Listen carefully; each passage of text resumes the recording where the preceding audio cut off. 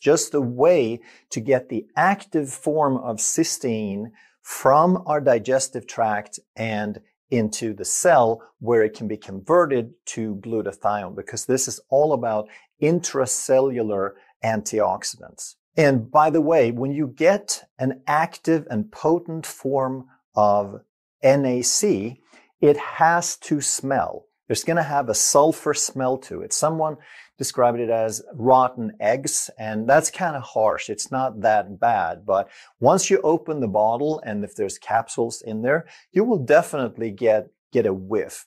Now, once you eat the capsule, it's not going to taste bad. It's just when you open the bottle, there will definitely be a smell.